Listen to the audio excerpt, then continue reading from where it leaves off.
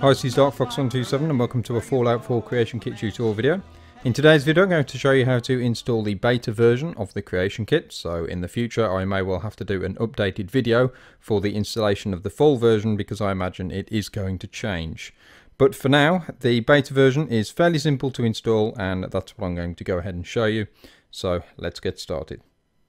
Okay, so to get started, the first thing you need to do is make sure that you have yourself a Bethesda.net account. If you already have one, that's great. If not, then you're going to want to go ahead and go to the Bethesda.net website and hit the Join Now button. Get to this web page and sign yourself up. They don't want too many details, so it's a pretty quick and simple process. Then what you'll do after you've done that is go ahead to the Creation Kit wiki, where we've had a lot of information provided on there to how to work the Skyrim Creation Kit in the past, and they have done the same for Fallout 4. And for now, for the beta, this is where you're going to need to head if you want to go ahead and install the kit. So we'll click on Fallout 4, give that a moment, and you'll be brought to the main page here. And as you'll see, it says install the Creation Kit Fallout 4.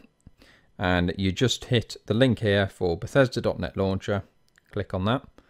That'll download, shouldn't take too long, at least for me anyway. It's only 12 meg. So that's done, double click on that, hit run.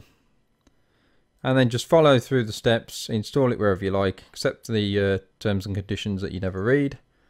Continue on, I'll leave it on my C drive, that's fine for me. Lead it through, I don't need a desktop icon. Hit next, install. Again, shouldn't take long at all.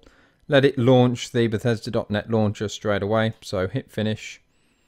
That'll do some downloading and first time setup things. Shouldn't take too long at all. Really simple. As you can see at the moment, this is in alpha version as well. So don't be too surprised if things don't work too great. And that should load up any second. You get this wonderful intro that you get to go through every single time you load it. Once that's out the way, you'll need to go ahead and sign into your account. So for me, DarkFox127. And I'm not sure about everyone else, but right now you kind of have to keep doing this every single time. However, that's only when you come into the launcher. Once you've got the Creation Kit installed, you won't need to keep doing this. You won't actually need to launch this launcher at all. You'll just have a shortcut on your desktop and you're good to go. So I'm going to go ahead and sign in.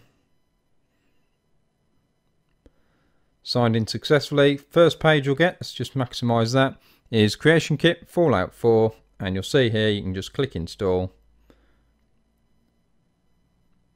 Get a load of product information, do its thing. You'll get another load of terms and conditions that you never read. Accept those, hit accept. And you can go ahead and navigate to wherever you want to install it. For me, it's automatically gone to the Fallout 4 folder, which is kind of useful. It's gone straight to my Steam apps, which is actually on my G drive for where my games are stored. And it should do the same for you, but you can of course install this wherever you like. That's perfect for me. So you can also tick whether you want a desktop shortcut start menu. I don't want either of those. I'll set that up myself afterwards. And I'm going to click install. As you'll see, it just says downloading files and it'll be away. So we'll just let that do that. And there we go. As you can see, it's gone ahead, popped up in the corner and said that it's installed. It says it's ready to play. And we'll go ahead, click play. Give that a moment and it loads up. Looks very similar to the Creation Kit for Skyrim. Give that a few seconds. And what you'll get here is script source extraction. Just click yes, let it do that. That's obviously going to be very useful if you want to be able to look at scripts and such. And that's now going to sit here for a fair period of time. And it's just going to extract all the scripts out of the raw file that it's created.